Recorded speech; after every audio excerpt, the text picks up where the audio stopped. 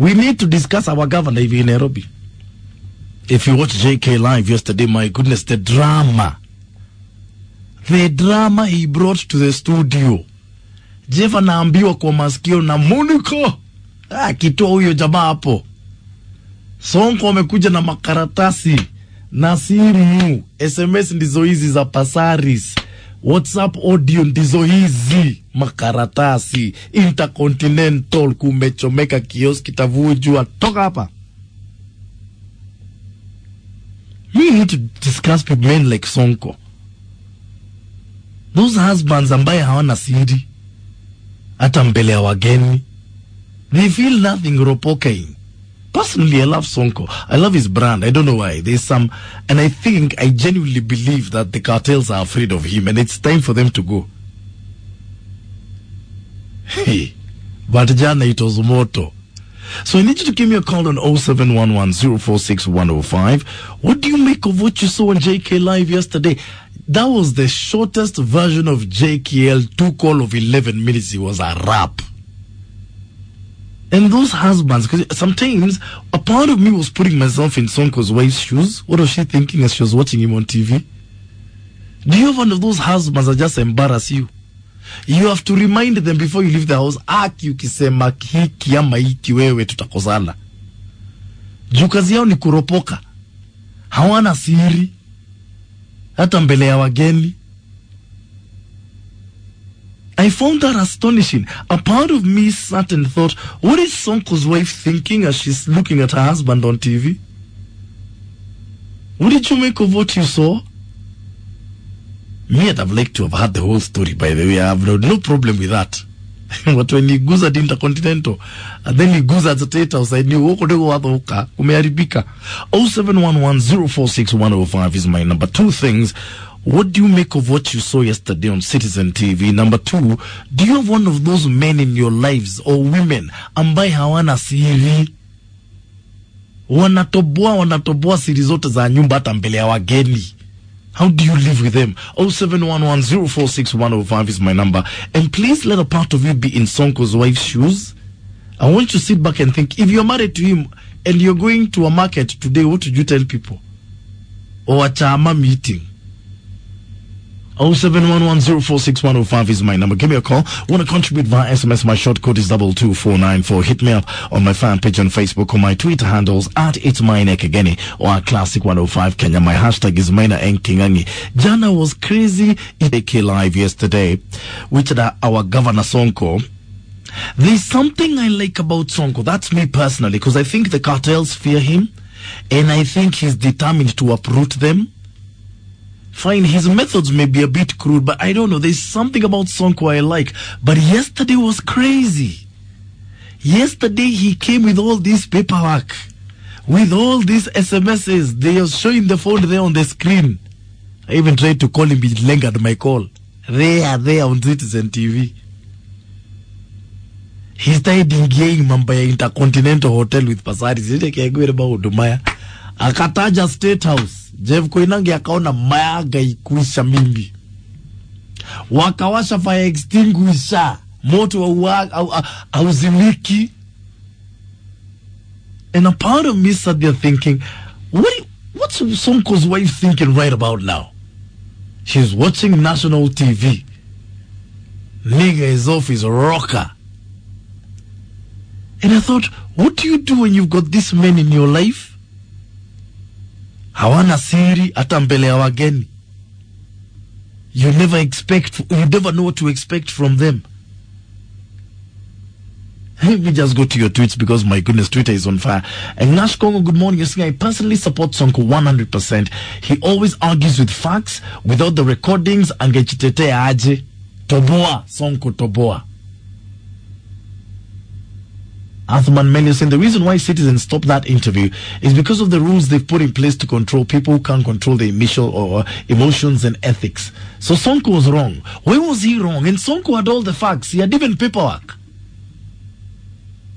Why didn't Jeff let him continue?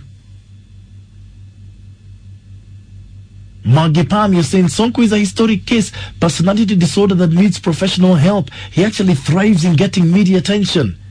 He's maybe right in Pasaris, but he's obnoxious. Paul Koech, you're saying everyone loves the honest person until the honest person strikes a chord with a truth they weren't ready to receive. Hold on, Paul. Let me repeat that tweet. Everyone loves the honest person until the honest person strikes a chord with a truth that they are not ready to receive. Yeah, that is Sonko for you. What do you make of what you saw yesterday? Hello, good morning, Maina. Morning. How are you? I'm fine, thank you. I would like to say this. You know, people who don't keep secrets, let me tell you, Maina, that one I can't even put in my life. That person will always embarrass you all over. Do you have someone like that in your life? I had, but I had to take that person out of my life. He was a boyfriend. It's a long time story. Yeah. But because he doesn't keep to his... Okay, it's like anything that you discuss, whatever you go, wherever you go to, he finds himself speaking of whatever you people you did, you know? To other people? Yes. Including friends? Including friends. Hakuwa na breaks? Maina, watu wakuangi na break. It's like that is the way they are built. I don't know how God created other people. What if you are Sonko's wife? How would you be feeling this morning? Sorry? If you are Sonko's wife, how would you be feeling this morning? I think, I don't know whether I would be walking because Sonko is another person. I don't know how they met each other, whether that is the way he is, because Sonko is just weird. He's just weird. I don't know what kind of man he is. He's my governor. Yes. But a governor with no secret, you cannot tolerate such. You can't. I tell you. Okay. All right. Thank you very much. Hello. Hey, hello, Maina. Good morning. Akia Mungu wala, morning to you. Yes. Ile kitu niliona jana. Mike Zongo na anaangusha zizi kama wanaume. Surely. Sasa, how can mwanaume unaulizwa unaanza kuanika mwanamke on that way? Unamuanika Maina, unamuanika unaanza kusema hata mpaka mahali muliitana kwa maroom. Surely. Hata wewe ukiimagine wewe ni mwanaume umeolewa kwa nyumba namna ile, alafu mwanaume anakupiga mpaka picha, kila kitu unataka kuonyeshana on the radio, alafu unasema angalia na kuambia nani Jeff Koinange alikuwa na tough situation bado hata angeweza kucontrol hiyo jamaa. Hange control Sonko huyo. Angeweza kucontrol Sonko. Sonko hataki kusikiza. Sonko mpaka unaona mpaka kipindi but now what he did alirudi, unajua akaenda sasa kwa ofisi yake huko release. Kwenda kujitoa tena video, kwenda kuongea vile alikuwa anaongea. Nasikia ati alirudia kaenda Facebook live. Alienda Maina.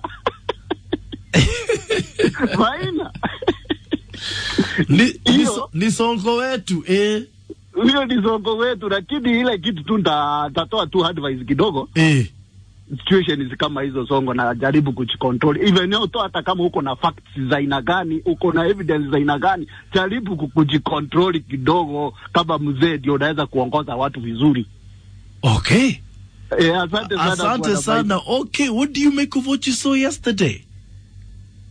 If you were Sonko's wife, how would you be feeling this morning? JK Live yesterday, it was crazy.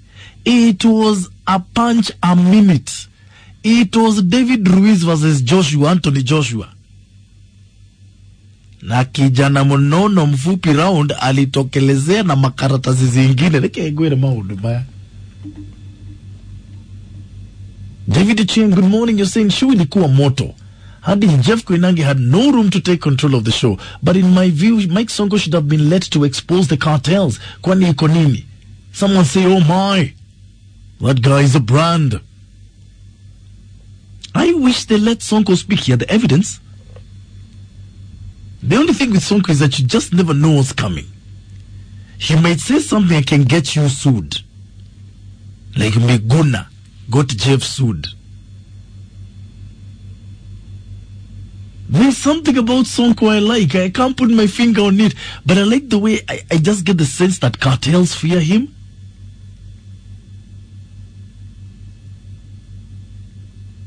Sharon Shannon is saying, look, justify yourself with other issues, but know what you do between the sheets. How does it become a common citizen? How does it concern a common citizen? Shame on him.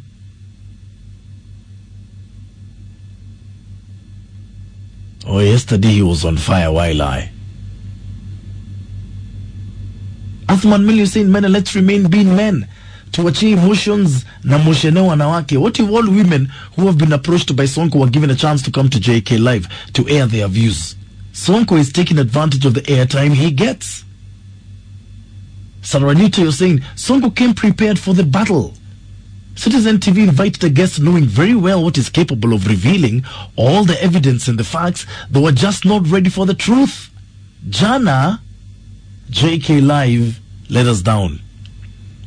Wow. Sonko came prepared for the battle. Citizen TV invited a guest knowing very well what is capable of revealing with all the evidence and facts. The problem with Citizen TV is that they were not ready for the truth. That's Sarah Lito. What say you? Morning, Maina. Yes. Hey, Sonko. Yes. Sonko alituweza. Alimuweza jana. Haki ya Mungu. Hey. Hey. I was about to go to sleep. Hey. Then when I saw that Sonko was coming, I said, wacha ningoje kidogo. Hey. Nisikie maneno ya 1st June. Yes. Aya. That man has no remote control ya mdomo yake. No remote control. Na pasari siangerani lesson kutoka kwa Waitito. Yes. Yes, he should have learned a lesson from Waitito's case. Huyo atarekodi hata hea ikipita. Hewa yenyewe. Upepo ikipita na record. They should have learned a lesson from that one of Seves. Yes. Ile ya pitch. Yes. You think you are with a man, kumbe uko na mwanamke anakupiga mapicha na kila kitu na anaweka kwa Facebook.